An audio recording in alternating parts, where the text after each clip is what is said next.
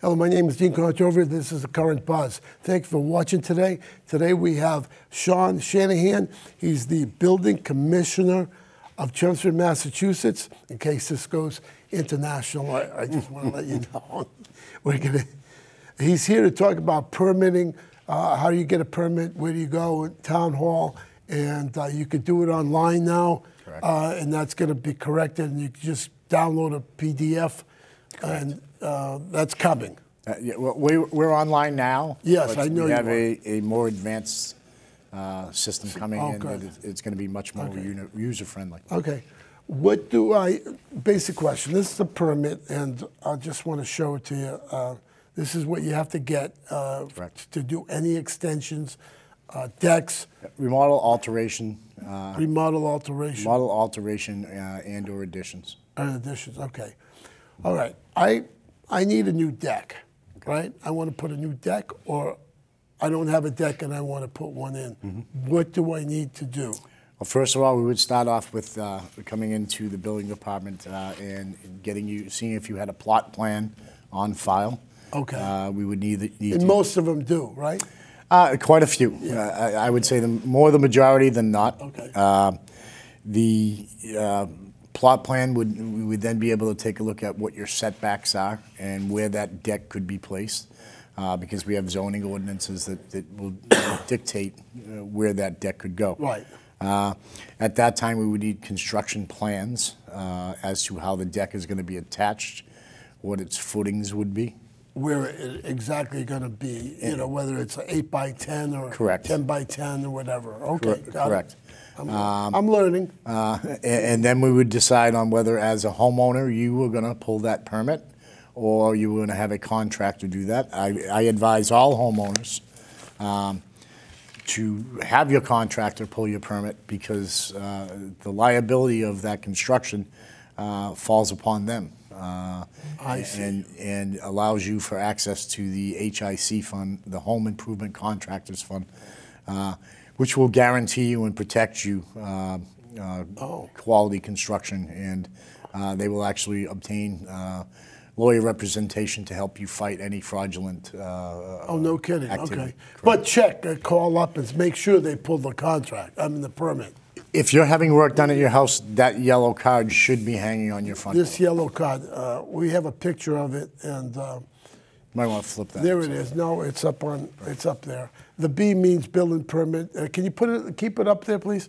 Yes, that is necessary. It's a building permit, and you put it on your door, and you come by and see that. Yeah. So in the nature of a day, we're out commuting from location to location. Right. And if we see a dumpster in the yard, or if we see debris or construction materials, we're of course going to look to the window to see if we see that. If not, has to be in the door or the window? It needs to be in a conspicuous location. Okay, all right. It'd be the window or the door, yeah. So my inspector, Marty Allen, or myself would then stop and start a line of questioning of what's going on, and do we have a permit. We don't have the ability to tell on the road right now whether you have a permit unless we make a phone call in. I have very limited staff, so to burden them with that phone call every 20 minutes would be very cumbersome. Why didn't you get an intern from college or something like that? We did one better. So okay. we're starting a new system, a new program, new permitting software within the next month that will allow us to perform inspections and result them on the road, as well as in live time tell who has a permit. Right. So we'll be able to, with our tablet on the road, be able to tell who has a permit, when they got that permit, who signed for that permit, and whether they received any inspections. Wow. So that's. I had you on. See, I mean. Yeah, that's pretty progressive for this area. It'll also enable you to do all your permitting online, and or print what you want to hand in and bring it in. A lot of people aren't comfortable making payments online still, and things like that. We understand that. Yeah. So we do have the staff there to do that, and know that that's still a need that we have. But with this new software, we will be able to access information on the road. even down to the fact that if we need to make a change to your overall plan, give you an example, your deck that you Right. want to build, Right. we're digging down and we hit ledge, and we can no longer sustain a footing there. Put dynamite down there. I mean, So, but what we would do, only kidding. I know that, but what we would do, Dean, is we would take a pin and probably put some epoxy and a pin in and handle it in that way. But we can document that now on the road. So anything could happen from my inspector or myself coming in, and you know, we forget to put that pertinent information into the computer when we get back.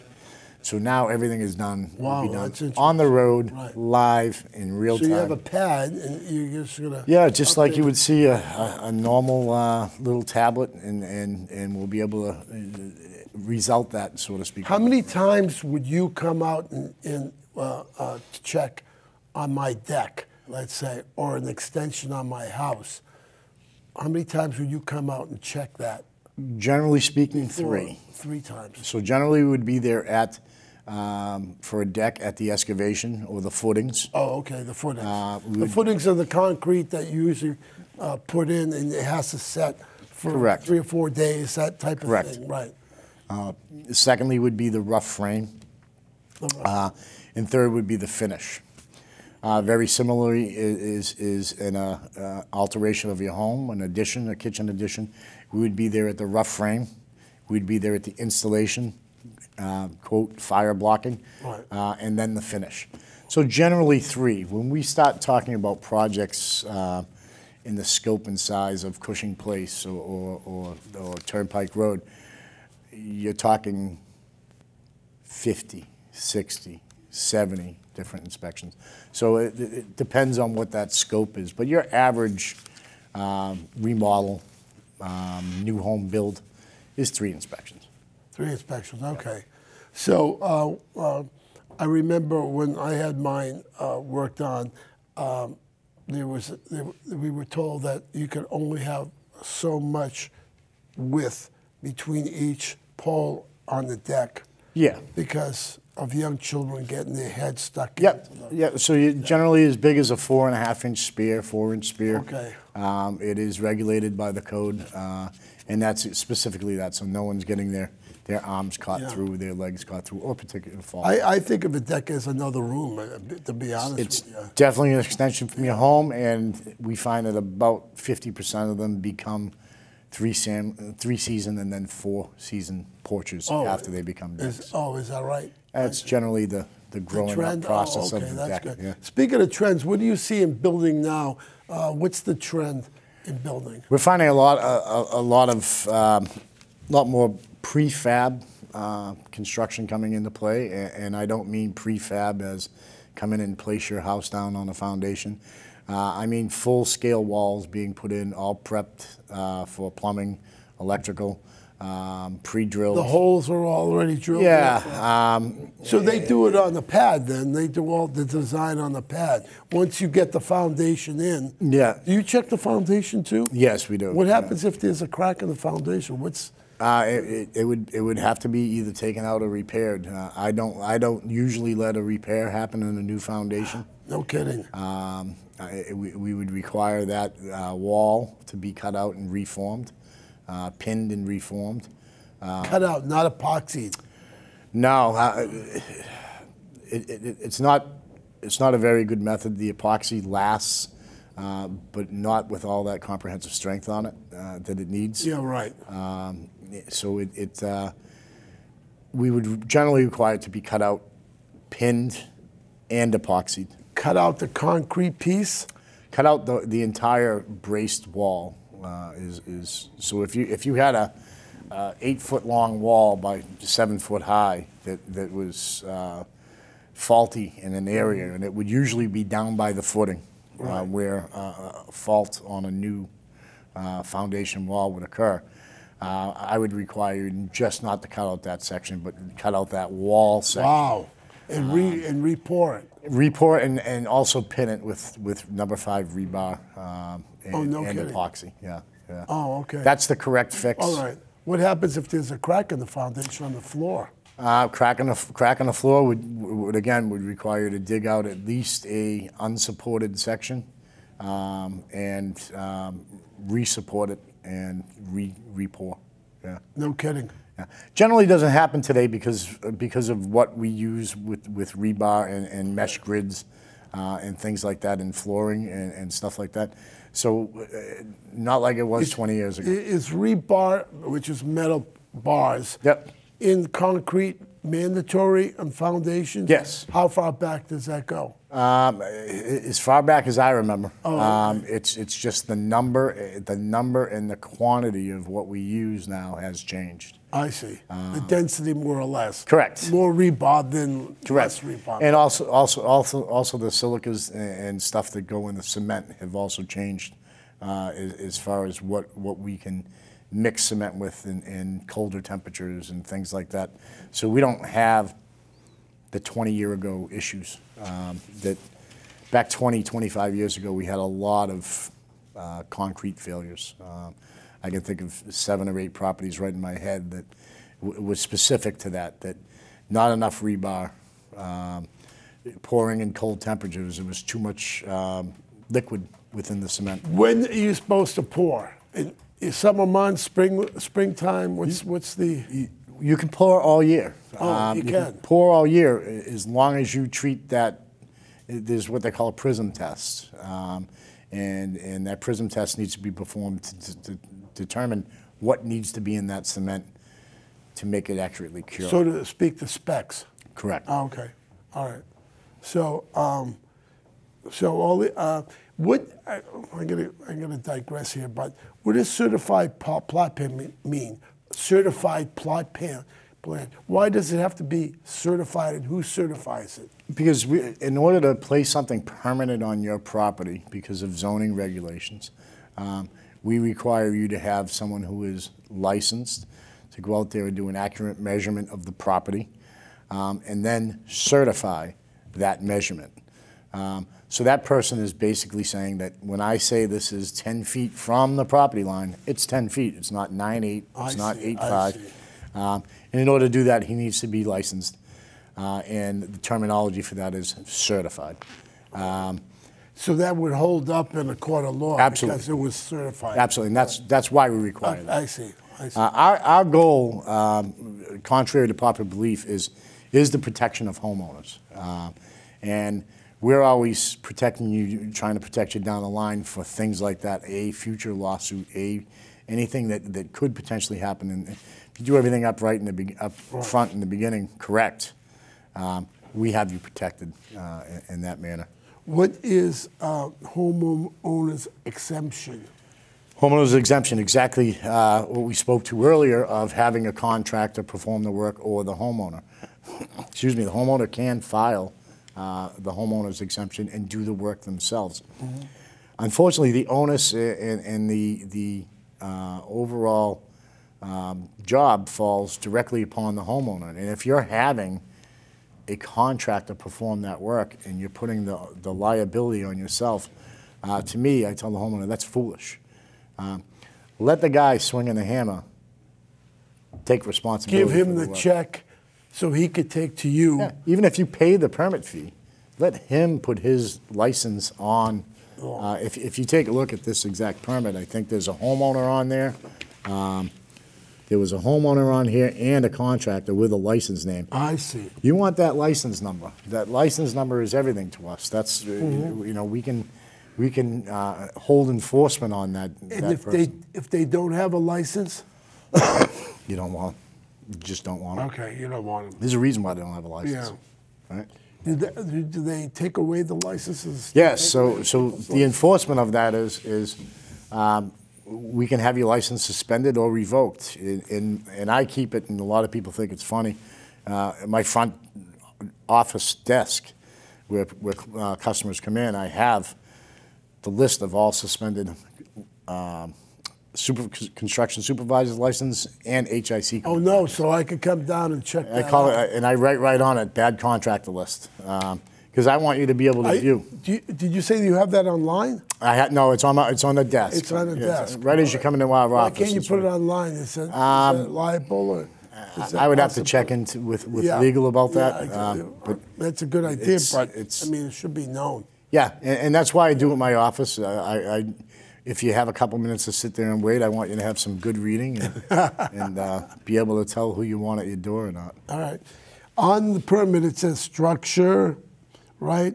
It says plumbing and gas, electric. Do they sign off on this? So that would be the physical signature that you would receive. All right. And of course, the final inspection would result in a certificate of completion or an occupancy, depending on the nature. Okay, let's talk about fire department. When I obtained my home, all I needed was a smoke detector. Now you need a combination of both, right? Correct. Smoke detector, carbon monoxide detector. Correct. And it's a combo, right? You can get a put it combo, up, certainly. And mine is wired, though.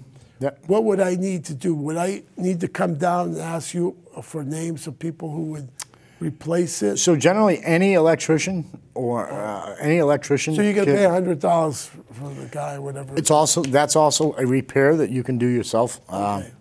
It's as easy as taking the one down that's there, making sure that the connection is the same as the one you're getting. Right. And the technology, you read right on the back, it tells you the whether it's infrared or whatever technology. Make sure you're getting the same technology and a combination detector, combination fire and smoke. Some of them have voice. Almost all of them do now. Is that right? You can even go to Bluetooth. The technology now is gone crazy, but it's great because it's protection. How long does a fire smoke detector last? 10 years. 10 years, roughly. Date's right on them. If yours is more than 10 years old, you're out of compliance. Is that right? Yeah, absolutely. Oh, I better check my date. And it's Wait, sometimes with the circular, whatever, it's 8 inches or 10 inches. It doesn't fit my disc. My disc or whatever. What do I do there in that situation? Change the disc. It's one screw. Change it. Okay. Yeah, they all come with their own disc. Change the disc. It's usually one screw in the center. Okay.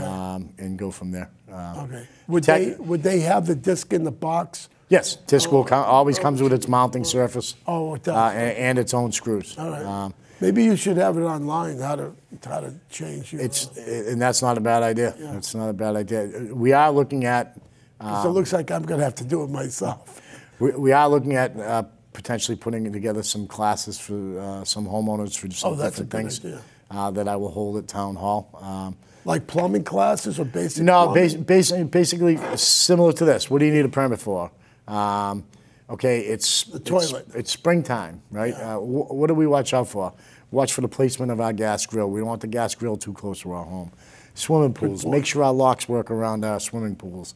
Things like that. So when I say classes, I mean informative classes that would be very, very informative to new homeowners. Chelmsford, we have a lot of very new, younger homeowners. Right. And to touch base with people like that and say, hey, we realize you don't get it all yet. Let's see if we can help you. Yeah, and keep maintenance on your home up. Paint it. I mean, stitching time saves 9. Yeah, painting is maintenance. Yeah. It's a protective of your home and the wood. Rot, insect infiltration. That's the 2 biggest things you're going to find around here is rot and insects. And if you're not maintaining that home, what you can do in 2 hours with touch-up paint can save you a month's worth of rehab. Even with decks?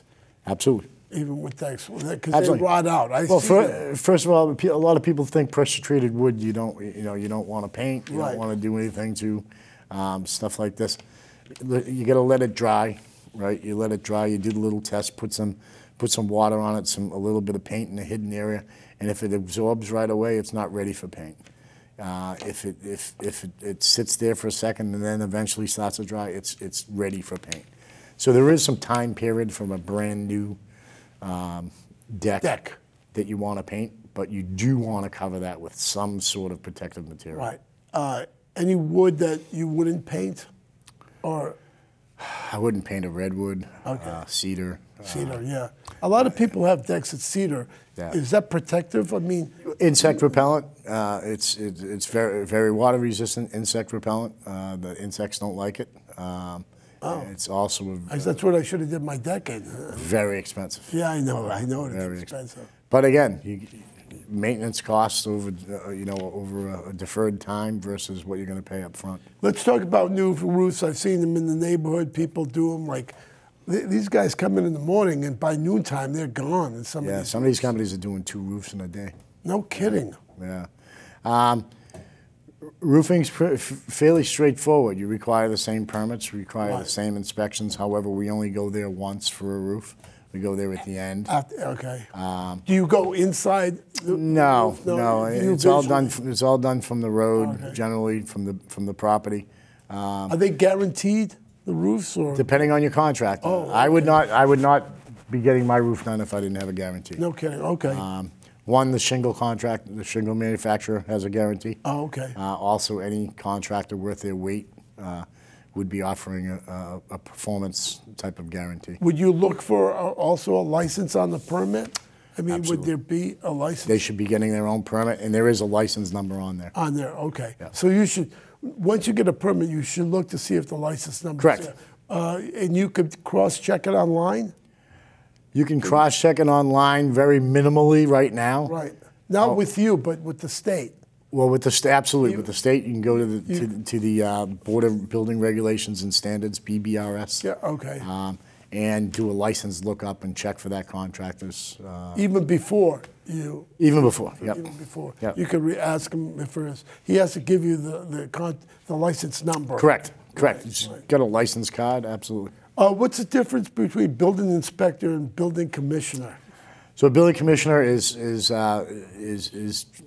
given the authority through the state to be the liaison for the municipality that has multiple inspectors under them. We control the gas, plumbing, electrical, as well as the building inspectors. Right. Some communities, the building commissioner also controls the health inspectors. I see. Not so much in Chelmsford, but so we are sort of the manager of the inspectional services department. I see. Okay. So so you handle that. Okay. Water spots on the ceiling. If you see water spots, it's a roof problem usually, leaking from the roof. If you see water spots within 1.5 feet from your outside wall, I would say that is correct. If you see water spots within the interior of your home, meaning more than 1.5 feet in from your outside wall, I would generally say you have a fixture problem with either a plumbing fixture. I see. Or potentially it could be a water problem that is running and finding its path of least resistance. But what about roof runoff coming into the house? You would generally see that with, like I said, within 1.5 feet from the wall line. I see. And very quickly. The gutters. Yep, very quickly mitigated. Once you start to see that, should pay me. I would not play, and I've done this before, played the game of let me see how bad it gets. If you see water, because it's mold, basically, down the road. And that's what we don't think of. We think of, it's just a little bit of water damage. Yeah. Not that it's going to create mold, and it will very quickly. Right. So get that resolved right away. Especially in heating months. In the warm months. In the months that we heat, because we're heating up those bays. I see. And you're gonna cause a very, very quick mold issue if you okay. attack that. Anything on your ceiling that has a circle, get it checked. And usually it's the piping sometimes, or the chimney where it leaks in that way. Sometimes it's so minor, especially with these new Mitsubishi air conditioning systems that we have. Oh, some of those plastic pipes will tend to sweat, things like that. Oh, no kidding. So we can mitigate that problem real quick. When it becomes mold, it's a remediation issue. Even in the shower. Well, my problem was I've looked and said, let me see how bad it gets. Yeah. Don't wait that. Yeah, don't wait that long. Yeah, call in something. Because then you're pulling down a whole ceiling. Yeah, exactly. So, all right. Thank you for coming on. I appreciate it.